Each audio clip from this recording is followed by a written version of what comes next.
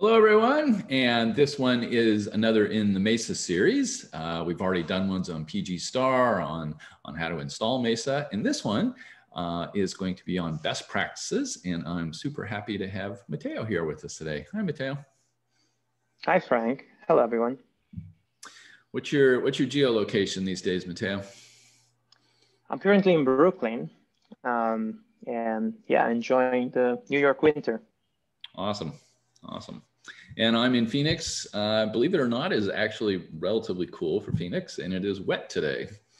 So we're actually getting what Phoenix calls winter. All great. Super. So let's go ahead and get into it. We've got some about 9 slides here, and Matteo's going to guide us through on this checklist and best practices. Take it away. Yeah, thanks, Frank. I mean, this is just a very quick checklist and introduction to some best practices for people who have done work with MESA and want to publish their results. And we're not going to tell you how to publish, but we're going to tell you how to deal with the part that handle reproducibility for the MESA results, which I think it's an important part of the workflow and something that MESA allows pretty well. And that's a lovely paper. I believe that's from Aaron Polarands there on electron chemistry. Yeah. From close binary systems. Good example. I was, Aaron, actually, it's an old friend of mine. We haven't seen each other in a long time, but we were in the same institute when I was doing my PhD. I was looking for a paper to put there, and I saw his name. I was like, yeah, that will work. Yeah, he's in, I believe he's in Illinois now. Mm-hmm. And he's been using MESA, so. Yep. Cool. So, yeah, this is a brief checklist that I jot down.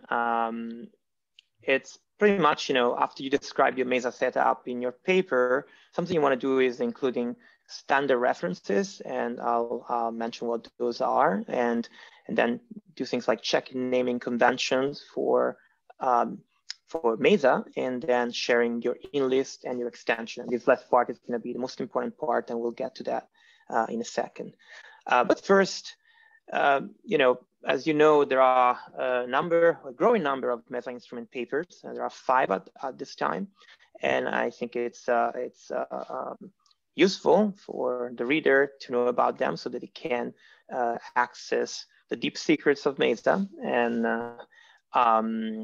we actually created a little ADS library that you can, it's linked on this PDF, and you can use to download directly your BibTeX, so it can be very easy to include in your publication.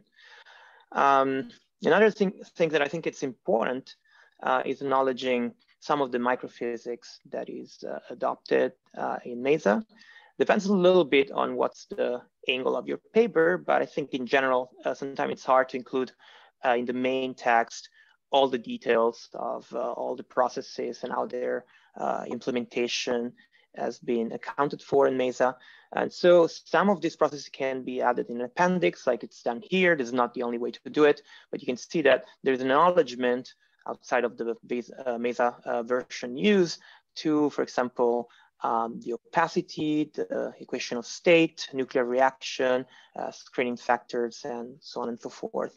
I think it's great to give an acknowledgement to the people that work very hard to come up with these prescriptions. As I said, this is not the only way to do it. Yeah. I'll just add in here a little bit. It's there's a certain analogy when people are writing their papers that they will tend to cite a review article, an ARAA article. And that's great, it's wonderful, but usually that ARA article is built on a lot of hard work by many people. And so it can be useful to cite, in addition to the ARA, some of the key papers that are mentioned in the ARA that help your work. And this list is not complete. For example, if you're doing diffusion, there's some standard diffusion references to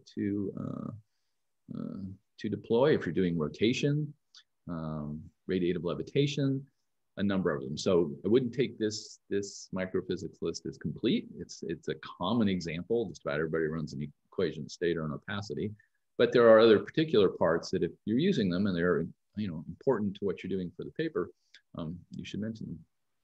Yeah, I agree. And as you said, this is just an example. And of course, depending on the focus of your paper, I think it's important to mention some of these things directly in the main text with respect to an appendix, depending exactly how important they are, how crucial your choice is for the results. In this case, for example, some of this microphysics is probably not crucial for the result of the paper in question, but we felt like, this is a paper I wrote with Adam, we felt like it was important to acknowledge anyway, and we put it into an appendix. Okay. Yeah, and I mean, obviously, the other things I think it's fair to do is acknowledge all software that someone is using for getting your results. And, MESA is not the only software that people use when they come up with their plots and the results. There are a lot of tools.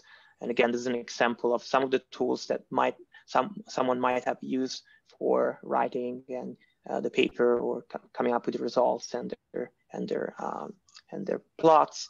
And I think it's great here. You can see the MESA SDK from Rich.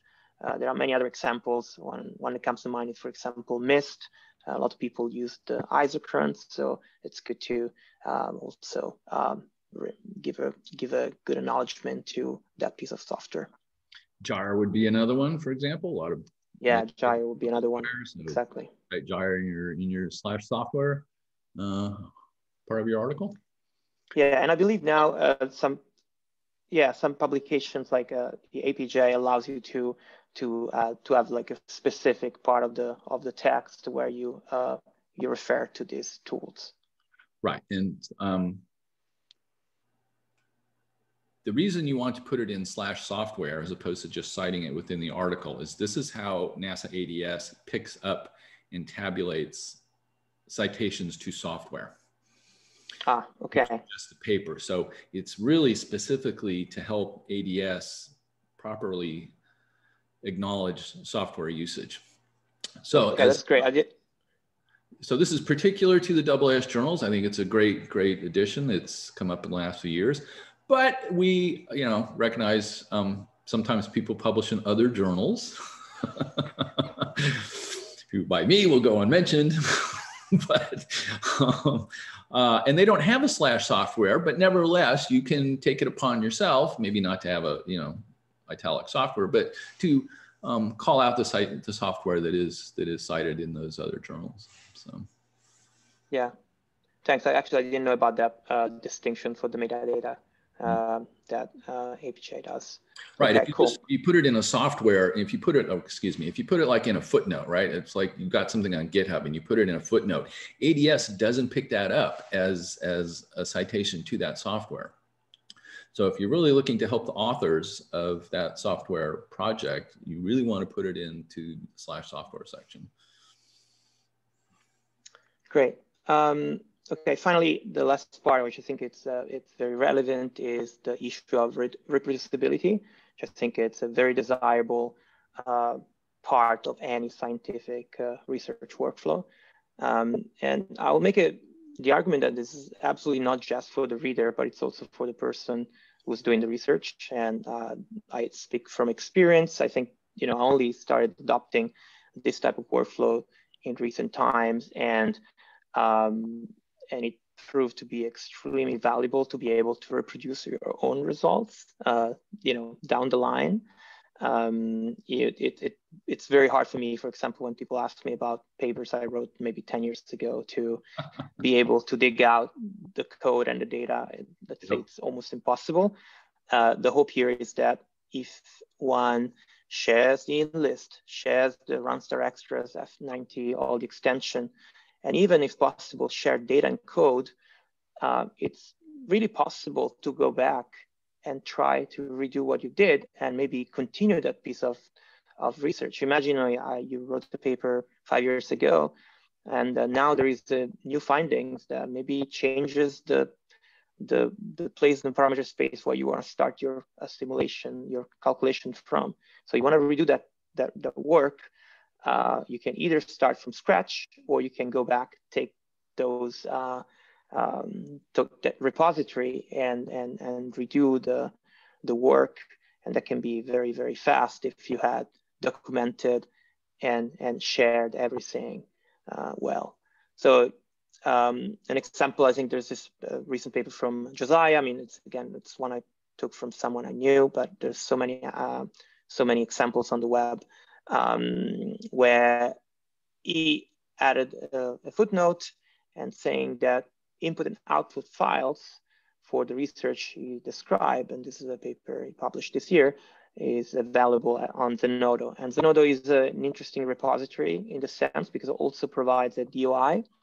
And the advantage of having a digital object identifier is that people can actually cite directly that piece of code or that piece of software or that repository. So if someone is using your data or your piece of software, whatever you encapsulated into that repository, they might be able to actually give the proper acknowledgement using the DOI, so citing that little piece of content. So I think that's a good way to go about it. So I have two comments then. And I fully agree with you about it helps you remember your own stuff, but it's also useful for other people building upon your stuff, standing on Absolutely. the science. So for example, I have recently picked up a Zenodo repo from a user, Rob Farmer, and I'm using those inlets and those run star extras for a piece of science to extend what Rob had already done on this. So it's good, to help build the community. Everybody doesn't need to reinvent the wheel for themselves. You can build on what other people are doing, and it's a great way to build provenance in the community. And on Zenodo, MESA does have its own Zenodo area. You don't have to, create your own Zenodo area. In fact, it's often better if you put it in the MESA Zenodo so that everything is easily locatable. And yeah, we'll put that up. So anyway, that's all I wanted. Yeah, thanks, Frank. I mean, you're totally right. In fact, the idea of reproducibility is exactly for what you said, and that's the main case. I wanted to mention the more personal use because sometimes it's hard to justify all the extra work when you get to publish. But if you think about also personal return, I think it makes it a little bit more easy on yourself, and it motivates you to go about it.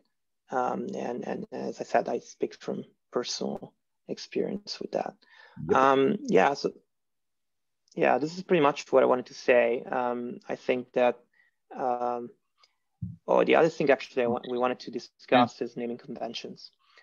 This is a very short reminder that MESA is a piece of code, but is ultimately a software instrument. So it'll allow to run some calculations. In this case, our experiments in stellar astrophysics. It's modular and open source, and it's made of these independent modules for both physics and numerical algorithms. These are like actually, if you go in your MESA folder, you will see there are directories that contain independent modules that can be used independently actually for calculating opacity, equation of state, or even solving some linear algebra. So that's the beauty of this collection of modules, the ability to use them independently if you want, and connect it to even other software instruments. The piece of MESA that everybody knows at some level is the inlist, which is the main control room for MESA. It's the file containing the configuration. So this is definitely something you want to share and add to your repository when you publish, because that's really the core, together with the MESA version, to the minimum required to run an experiment. Most of the time, people will also extend MESA, and this is made possible by MESA via the runstar extra F90 file, which actually allows user to not have to dig into the main code, modify the main code, and you can still access the deep interior of MESA thanks to these hooks provided via the other _ something subroutines. And these are subroutines that you can use in your runstar extras to access different part of the inner guts of MESA and change variables at runtime and do all sort of extra experiments using your favorite physics of choice. And yeah, so if you have done that, this is something else you want to share, your runstarextras.f90, because that's going to be a key part to allow reproducibility. And that's really everything. I'll just give an example there. So what real one that people, you may come up with a new mass loss prescription of something, and you don't have to wait for the MESA developers to put this mass loss formula inside MESA. And in fact, in the future, I'm not going to do that. I'm going to push people to do use their runstar extras, use their other hooks. And so without ever touching the core of MESA, as MESA mentioned, you can put in your own mass loss formula, and MESA will pick it up through this use of the other subroutines in your runstar extras. So it's a very powerful capability of being able to add on your favorite physics without ever touching the core. Yeah. Cool. I just want to leave with this slide that contains links to resources that can be useful. Just like these are like the kind of official MESA resources, the homepage where you can download MESA and get started. The MESA Marketplace, which is a place where people can aggregate. It's an aggregation site of resources. Right. So there's actually people put in-list there, put piece of softwares. It's a little bit of a nice, really, marketplace for all MESA saints. And then there's a new MESA documentation, which is growing and very, very useful. And finally, links to the instrument papers link and to this very YouTube channel for these tutorials. Here we are. Awesome. That was great. That was really great. We may want to put up the PDF for this somewhere too. I can link to it in the description down below the video, and we'll see if we can put this perhaps on Zenodo. What a great place to put that. So let's go ahead and do that. Let's get on Zenodo, the PDF, and we'll link to it as an example of how to get to the MESA Zenodo. Awesome. All right. Thank you so much, Matteo. You're very welcome. Thank you, Frank.